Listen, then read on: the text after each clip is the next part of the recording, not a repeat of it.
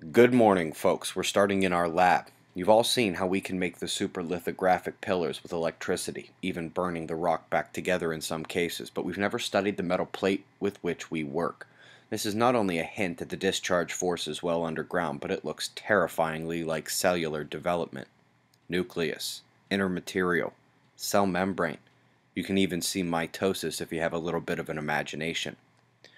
Top news today is that Madagascar, the first Uyen system candidate, is now pushing Category 4 and 5 status as she's taken the energy and made it work. I said yesterday's channel storm wasn't an issue, but I was wrong to ignore the convergence tail swinging northwest. The storms remain today, heading east.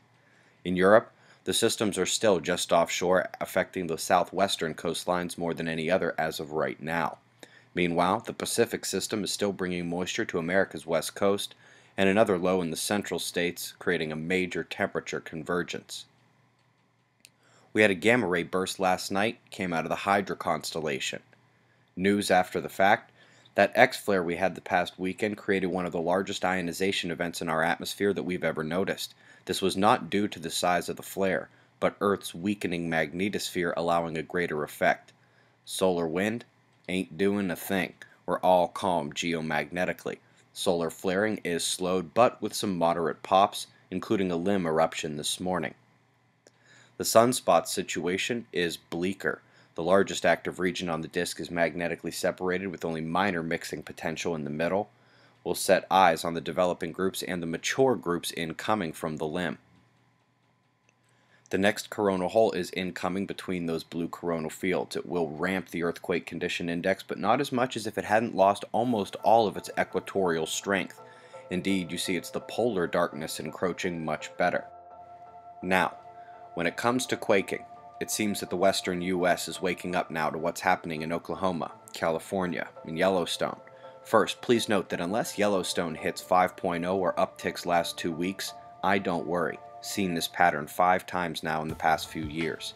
But indeed, we did predict a return of quaking to this area, and I'd like to again share some of the members' content from our website.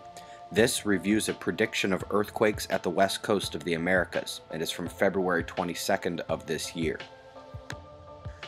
But if you think back to what was happening in 2013, 2012, a lot of big earthquakes near Baja, El Salvador, other parts of Central America, we haven't seen those. And if you'll remember, and this is purely just a reminder, we were saying that I thought that this was tied heavily to the tropical storm season. And right now, it's Indian cyclone time, and before that it was typhoon time. And then after that it'll come back to the parts of the Western world.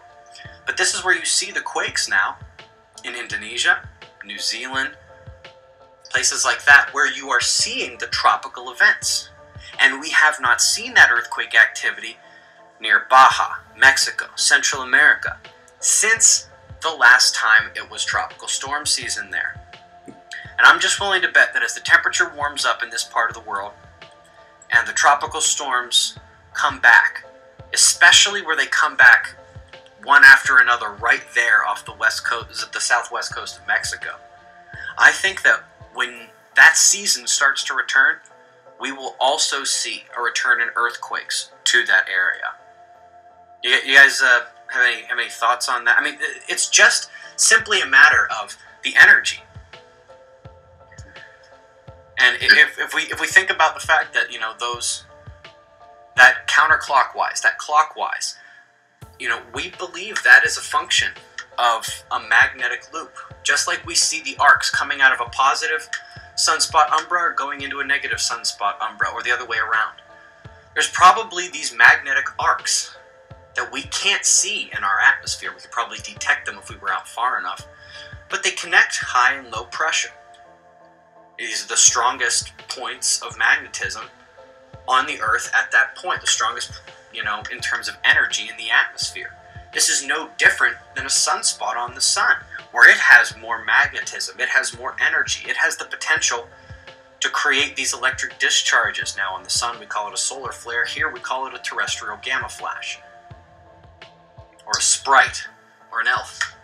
Yeah, that's a good analogy. They probably should have come up with different names than a soda pop and Santa's Little Helper for those high atmosphere energies. But I really do believe that. And if you have been watching long enough to sit there and say, hey, you're right, the quakes have been more towards New Zealand, more towards Indonesia, than they have been towards Mexico or Central America, at least in the last few months.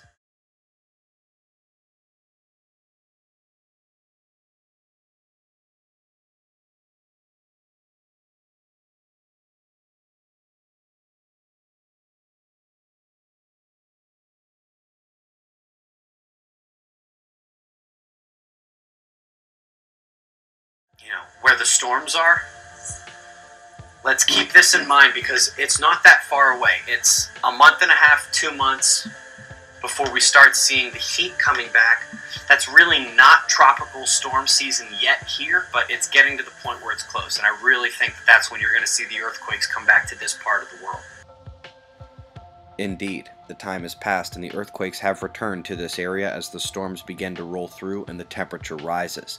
I do expect an intensification through storm season. Now, nobody can tell you when the big one is coming, and if they do, they're lying.